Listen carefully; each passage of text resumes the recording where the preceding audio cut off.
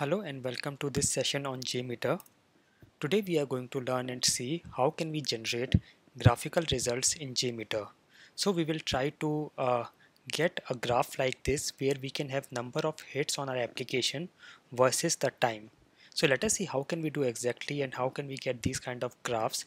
So to save time I have already added some steps. So step number one is we have to download JMeter Graphs Generator Listener plugin and we have to download CommandLine Graphs plugin. So here are the websites from where you can get these plugins. So let me go here. Let me also go to this particular site. So as of now I have version 2.0 available. So whatever latest version you have, you can download it from here. Similarly, here I have version 2.0 and 2.1 available. So you can download 2.1 from here or whatever latest version you have. And then once you get it, these are the zip files. You will unzip this and you will get a lib folder, and inside lib there is an ext. So this char you have to place inside your JMeter home directory lib folder, and then these chars you have to place inside your JMeter home directory lib ext folder. Similarly, for the plugins, these two jars will go inside lib and these two jars will go inside ext. So if I show you, my JMeter home directory is here and this is the lib directory. So I will place the jars here and the ones that have to go inside ext will get here. Okay, and once you have done that, you will restart your JMeter so that the jars and plugins are available for use. Okay, and then we have to add a test plan and add our samplers and add generate graphs listener. So let us go to our JMeter and I will add a test plan and a thread group. Inside the thread group I will add a sampler. Let us go with HTTP request sampler, and to test it, let us test any website. I am going to this particular website. Let me give the domain here, and this will be the home page. Okay, let me also copy this and paste it 2 times. And the second request I will go to, let us say, the archives page. So I will add this path and I will say this is the archive page. The third one, let us go to some other page, let us say about page, and again I will add this path here and this will be my about page. So now we have got our 3 samplers. Let us add a listener. Let us add a view results in tree listener. Okay, and also we will need to save our results to a CSV file so that our graphs listener will take the data from there. So I'm going to go to this particular folder and here I will add the location of my CSV file. So I want a CSV file generated inside this folder. Inside this there should be a results folder and I will say result.csv.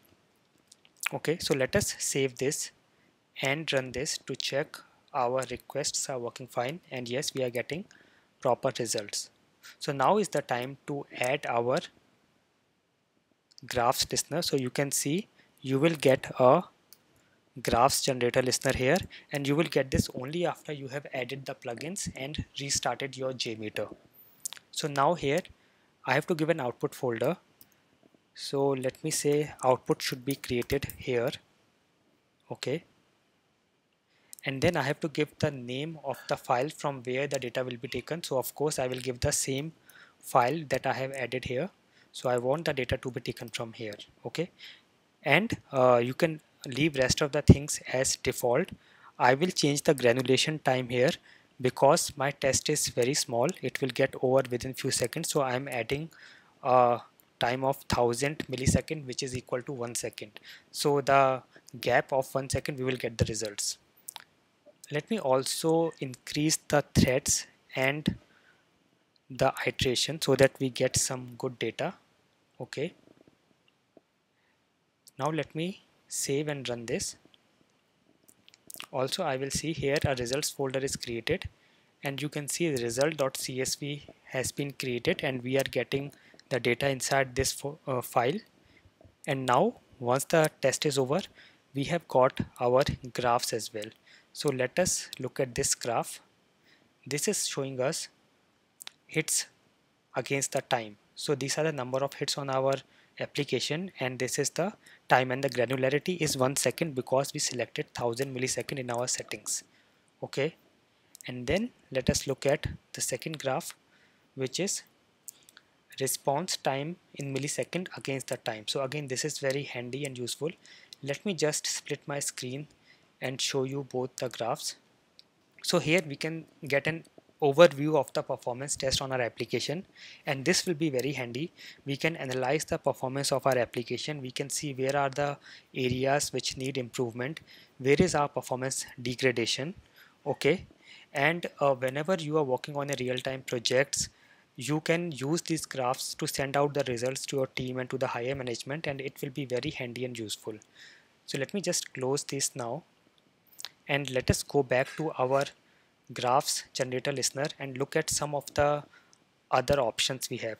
So export mode, we have PNG, CSV, and both. If you select both, when you will get your results against these graphs, you will also get a CSV file which will have the data in the CSV format. Okay, so that will again be very handy. As of now, I am keeping it PNG. Then we have file prefix. So in case you want that all your files which are generated through this listener should have a prefix which will make it easy to locate, you can add some prefix. So let's say I will add graph underscore. So next time when I will run this particular test, all my graphs and the files generated by this listener will have the name starting from graph underscore. Okay, then you can adjust the pixels if you want, and then these are the things that you can leave by default or you can change according to your requirement. The important thing here will be the granulation time. So for example, you have a very long run, so you can select a granulation time something like 6 lakh, which will make the period interval as 10 minutes. For now I will keep it as 1000 millisecond because my test is very short. Okay, also you can if you have many samples and you want to exclude or include some particular sample, you can give the sample names here. Okay, so this will make it very easy for you to generate your graphs in the way you want. You can also increase the thickness of your lines in the graph by giving some value here. As of now I will keep it by default. Okay, now let us see what happens when we run it from command line. So this particular listener view results in tree is a time and memory consuming. We can disable it from here. I will remove the results, disable this listener, and I will save it. And now I want to run my test not from JMeter UI but from command line. So you can close your JMeter UI. As of now I am keeping it open just to show you, and now I will go to my command prompt. So I am on Mac, so I am going to terminal. If you are on Windows, you will go to command prompt, and if you are a beginner in JMeter, you can go to my channel and you can go to the playlist JMeter beginner, and here you can go to session number 7 where I have shown how to run JMeter from command line non-GUI mode. So it is very easy. You will get it within 5 minutes. If you do not know it, I will show you how to do that. So what I have to do is I have to go to my location of JMeter bin. So in my case it is users, desktop, tools, Apache JMeter bin, and here I have to say sh JMeter. In case you are on Windows, you will directly start with JMeter and no sh, and then I will say -n for non-GUI, -t for the location of the test script. So I have saved this test here. So I will give the location of this particular file. Okay, jmeter graphs.jmx. I'll give it here.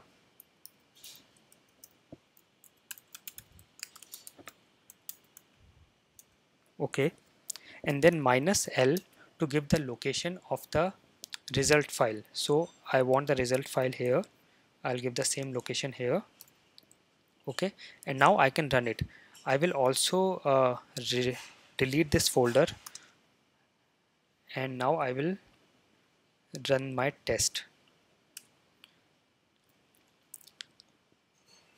Now you can see result folder is getting generated, result.csv is getting generated, and after our test is over, we will also get our graphs generated in this particular folder. So our result has been come, and we can see the graphs are getting generated here. This is the response time and this is the hits per second. Okay, one more thing that I would like you to show is uh, now see, you can see all my files are generated with the prefix graph underscore. You can see this, right? Because we had used graph underscore. Okay, so another thing is, instead of hard coding and using absolute path here every time, you can also give some property here. So I will say dollar curly braces underscore p, and I will say result file. Okay, so this is what I have used here. Okay, and again, if you are a beginner, you can go to my session on functions and variables and you can find the details here. So what I'm doing here is, instead of hard coding the path, I'm saying that there will be a property by the name result underscore file, and whatever value of that property is there, you have to take that property here in this jmeter result file. So what I can do now is, I will save this, and on my command prompt or my terminal here, what I will say is -j and the property name result file is equal to the location of whatever result file I want to give. Okay, so let us test it now. I will delete this result folder and I will run this again. So you can see results are getting generated here, and once the execution is over, we should be getting the graphs.